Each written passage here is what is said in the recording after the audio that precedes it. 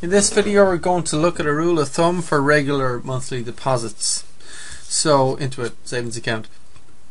So let's have a look at this example. Jim calculates that if he makes a deposit of $50 each month at an APR of 2.4%, then at the end of 3 years he'll have $1,500.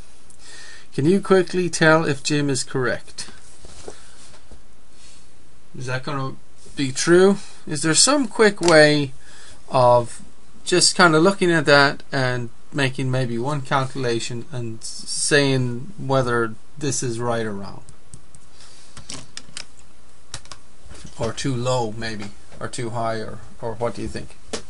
And think about the total amount of deposits over 3 years.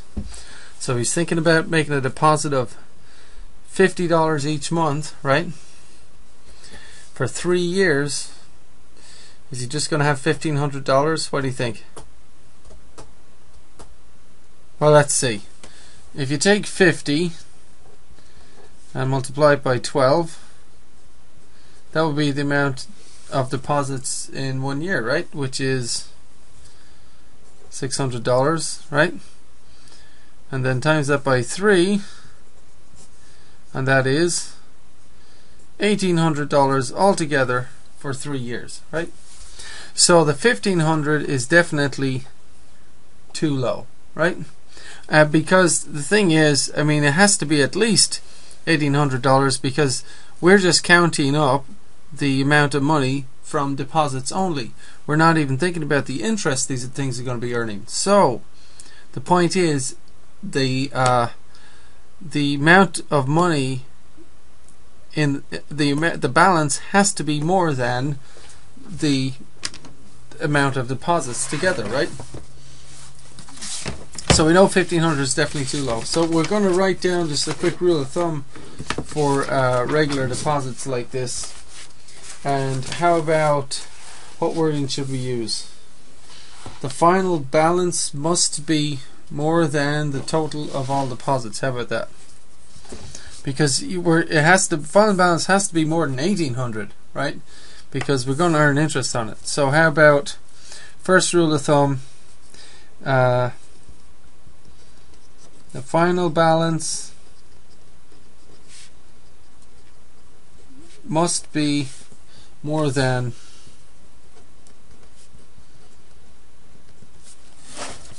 the total of all deposits. The sum total, right?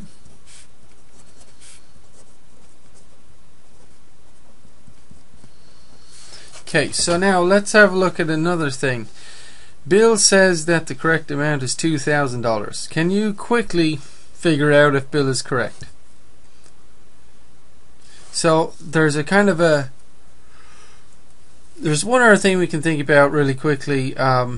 So, you know, if you imagine that all deposits were invested at the very beginning. Now, all deposits means $1,800, right? So imagine that $1,800 is invested at the very beginning, and you quickly just figured out what would the compound interest be, right? So let's do that and see what we get. So we're just going to imagine we're investing $1,800, use compound interest. Okay, so that's 1 plus 2.4% is 0.024. We got to divide by 12, right? To the power of what? To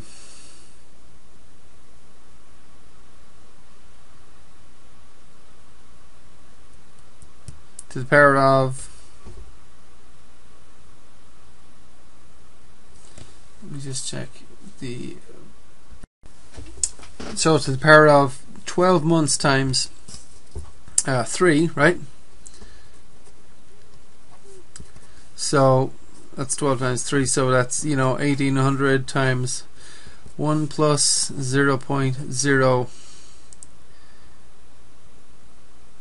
let's see, 0.2, right, to the power of 36, and we'll just quickly figure that out. 1.002 to the power of 36, and then times that by 1800, and that's 1934.24. Okay, which is less than $2,000. So I guess this isn't really the smartest thing in the world. I kind of like this rule of thumb, didn't you? Just if you just quickly, calculate the amount of the deposits. Well, that means you have to have more than $1,800 in there, because you're earning interest, not just you're not just going to get your deposits back, right? This one's a little bit funny, but I mean that I do want to do this calculation just so we get to think about the fact that it's when you're putting in $50 a month and earning interest on this balance that is gradually increasing. That's different than throwing $1,800 in at the very beginning of 3 years and just sitting back and letting that accumulate interest. Okay, our amount has to be less than this. Okay, so our amount, so the correct balance, okay, the correct balance has to be less than $1,934, and it has to be greater than $1,800. It has to be less than how much you would get by just throwing all of the money into the account at the start of the year, and it has to be more than just all the money together, right? The $1,800. So we could say that from this line, the final balance must be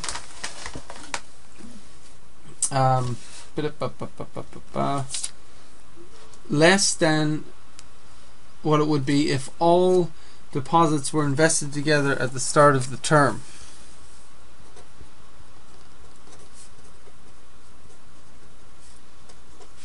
So the final balance must be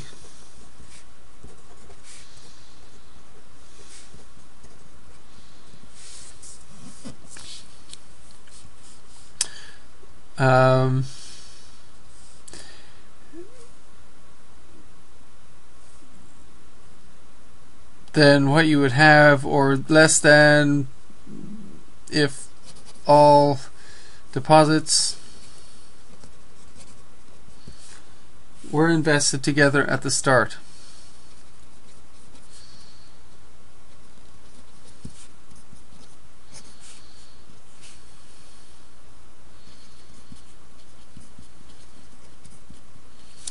Okay, so the correct balance has to be less than this and more than this, basically, right? So go ahead and find the correct balance using the formula. So the balance equals deposit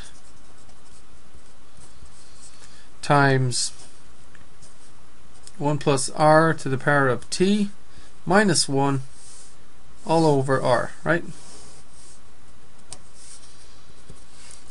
So press pause and calculate that, and then I'll do it. Okay, I hope you press pause and tried it. I'm going to do it now. R equals what?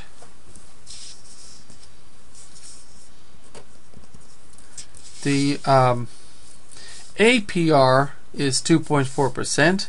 So the monthly interest rate, R is what we're interested in, the monthly interest rate, that's 2.4% over 12, which is 0.2% over, sorry, 0.2% of course, which is, as we've calculated already, 0.002. Okay, and of course 1 plus R would then be 1.002, and T would be what?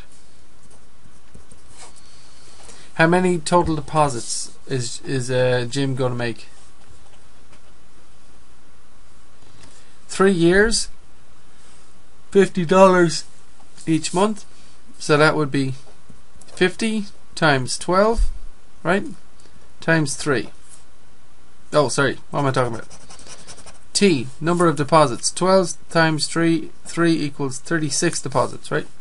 So what we have is the deposit amount is going to be $50 times 1 plus R is 1.002 to the power of T, 36 minus 1, and the whole thing over R, which is 0.002. Oh, sorry. So we should have this, and let's put that in the calculator and see what we get. I'm going to do 1.002 to the power of 36. Press enter or equals, then subtract 1, then multiply that by 50 and divide by 0.002, and we should have 1864.451.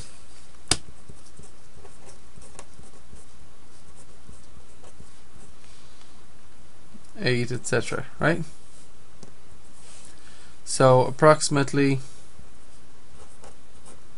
what? To the nearest cent? $1,864.45, right? Which is indeed more than the 1,800, which is just the amount of money that you would deposit, right? So we get 1,864 about, and of course it's less than what you would get if you put all the money into an account paying this interest just at the beginning of 3 years, right?